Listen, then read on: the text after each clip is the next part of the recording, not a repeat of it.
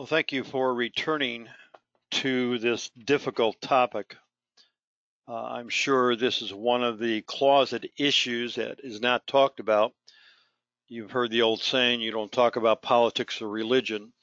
And I think this word could be added, or topic could be added to that conversation as well. In the previous lesson, we talked about natural apologetics, and I provided for you statements from the medical, psychological, and religious communities endorsing and promoting masturbation. And I challenged each one of those.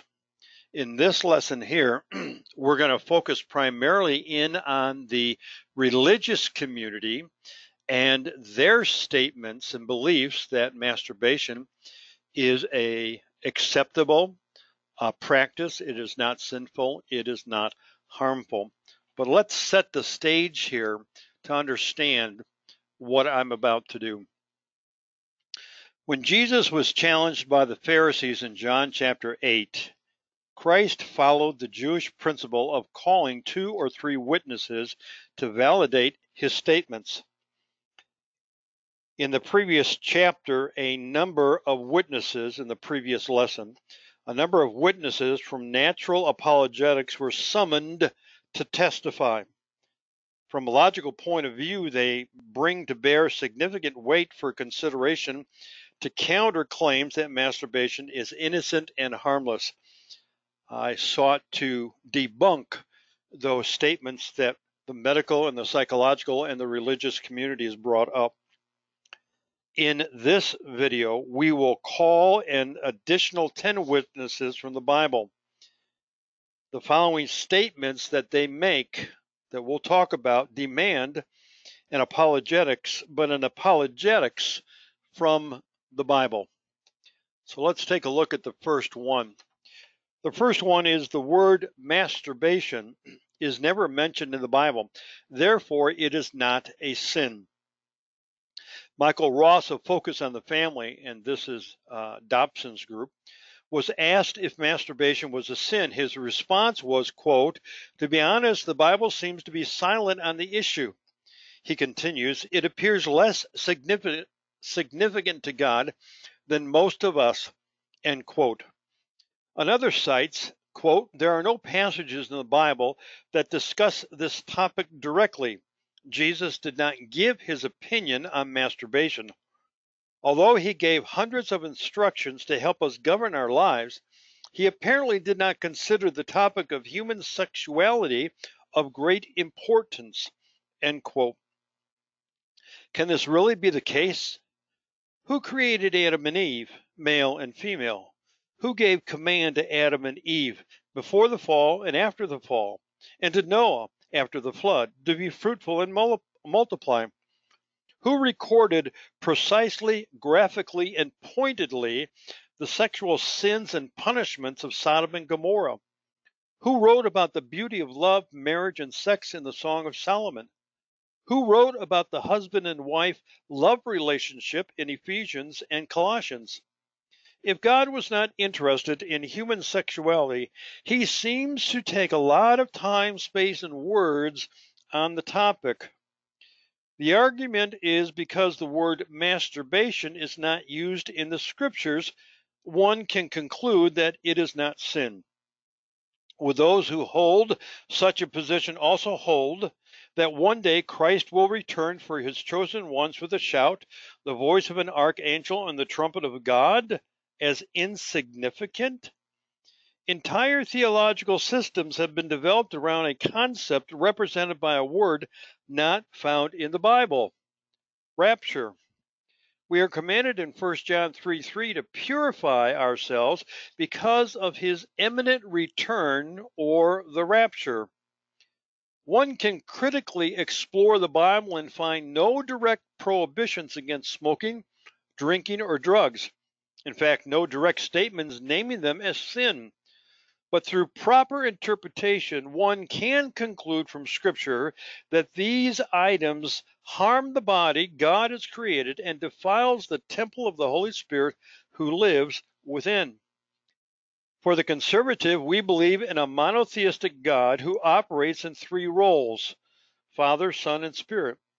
The word Trinity is not found in the Bible, but the absence of the word does not mean the concept is invalid. There are numerous examples of the Trinity, such as the creation of the world, the baptism of Jesus, the crucifixion of Christ, and your salvation. One cannot argue that because the word masturbation is not found in the Bible, and that Christ never addressed that issue, the Bible permits its practice. Second, there are a number of scriptural boundaries that promote masturbation as a means to glorify God. Dale Kaufman writes, "What are the boundaries which the Word of God set forth for something like masturbation? In what context is the act acceptable, and when does it cross the line into a sinful activity?" He cites three passages of Scripture he calls boundaries that permit and even parade masturbation as a means of glorifying God. Now, this is the gentleman who was the youth pastor up in that large church in Wisconsin that kind of cooked my grits that I wrote this book about. He says, here are, how would you respond to this? Scripture is provided. How can it be wrong? The problem with this line of reasoning is misguided hermeneutics and bending interpretation rules to support a conclusion. 2 Peter chapter 1, verse 20 and 21. But know this first of all, that no prophecy of Scripture is a matter of one's own interpretation, for no prophecy was ever made by an act of human will, but men moved by the Holy Spirit spoke from God. There are two fundamental concepts which must be followed to reach the proper interpretation. First, someone studying the Bible must understand that God's revelation is progressive in nature.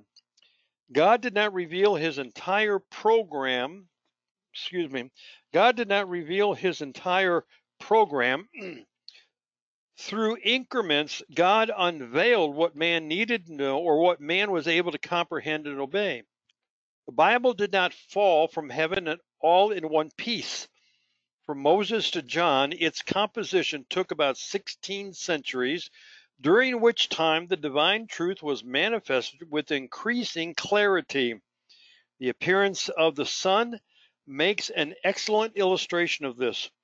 Truth approaches progressively. Then the sun bursts forth on the horizon, gradually, but steadily mounting to its zenith, while its light steals nearer and nearer to illuminate the whole landscape. A second fundamental concept which must be followed to reach the proper interpretation is a latter revelation cannot contradict a previous revelation. Stated differently, there is complete unity in the Scriptures. Subsequent revelation usually amplifies or clarifies earlier revelation, but never opposes. When scriptures are made to say something that they were not intended, usually poor or lazy hermeneutics are applied. Kaufman wants us to believe that masturbation is permissible because of the citation of three Bible passages, and he quotes 1 Corinthians 6, 19 through 20, Philippians 4, 8, and Colossians 3, 17. The New Testament often amplifies on previous Old Testament revelation.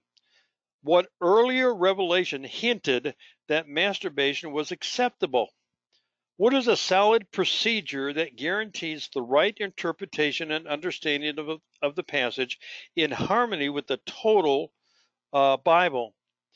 Well, you must examine the verse within the paragraph. Then the paragraph dwells within a chapter. The chapter lives within the book that reflects the author's intention, purpose, and design. The book resides within a testament, old or new. The testament must live harmoniously with the entire revelation. Third, guilt and shame are the byproducts of an oversensitive religious community. Scruples about masturbation, James Dobson wrote, involves some oversensitive, pious young people in the danger of suicide. James Dobson, the noted Christian psychologist, responds saying, "So what should parents say to their children about the subject? My advice is to say nothing after puberty has occurred. You will only cause embarrassment and discomfort." From an article entitled Masturbation in the Bible, the writer records how psychology responds to guilt. Physiologically, there seems to be no harm in masturbating, though most psychology textbook writers admit that associated guilt and shame affect millions, especially during adolescence. This guilt is usually blamed on strict and legalistic religious upbringing and Victorian prudishness about sex. Are guilt and shame really byproducts of an oversensitive religious community?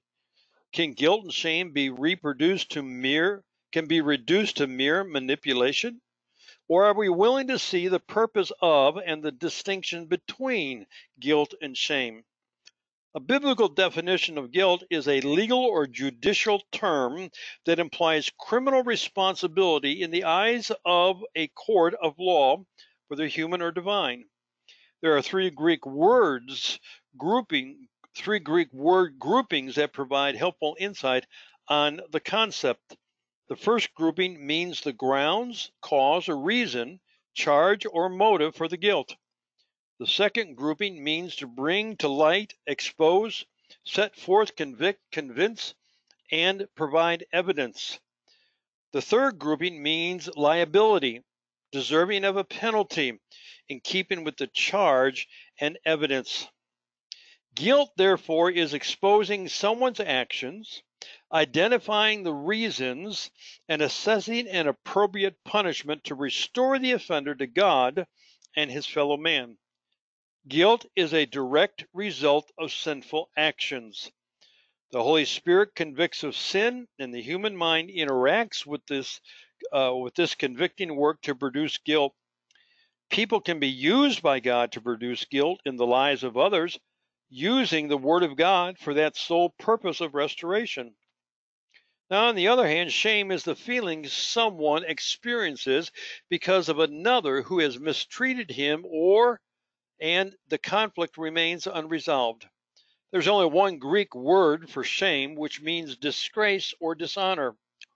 In classical Greek writing, shame carries the idea of ugly or disfigured. In the New Testament, the word is prominently used in conjunction with God's judgment upon his enemies. Biblical characters who dealt with shame were Joseph, Daniel, and our Lord. So what are we to conclude? Guilt is not the byproduct of an oversensitive religious community. It is not solely attributed to strict or legalistic religious upbringing or Victorian prudishness. It is a God-given barometer that accurately describes and diagnoses one's spiritual, mental, and emotional well-being. Next, morality is not restricted to definition or practice by the Bible alone. Liberal Christians typically do not base their moral code solely on the Bible.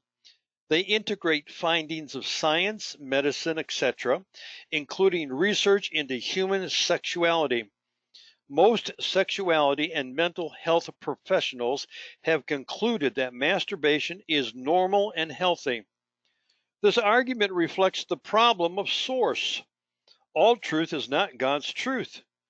Bill Good, former executive director of the National Association of Nouthetic Counselors, who is now present with the Lord, expounds on the misnomer of all truth is God's truth. Quote, rather than saying all truth is God's truth and bringing all kinds of suppositions and theories into the church, it is time we looked at the source that some are calling truth, end quote. What are the sources of truth people rely upon? There is empirical truth or discoveries from human studies. This would include knowledge gained by laboratory and other testing. This may prove helpful, but what is proven is called truth or fact today, may be proven wrong tomorrow. Although empirical data may be of great benefit, we can never be sure about it or equal with it with revelation or equate it with revelation.